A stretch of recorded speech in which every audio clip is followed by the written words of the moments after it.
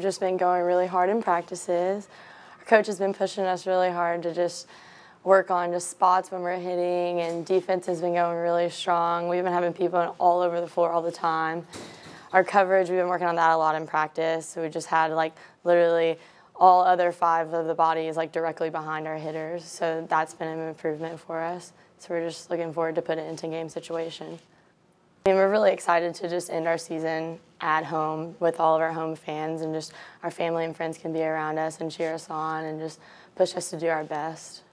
I feel like all of us seniors are really excited, and just it's kind of a bittersweet moment. We're ready to play hard and just enjoy our team and the environment we're around. But then again, it's ending, so it's sad, but we just want to go out really strong with each other as a team together.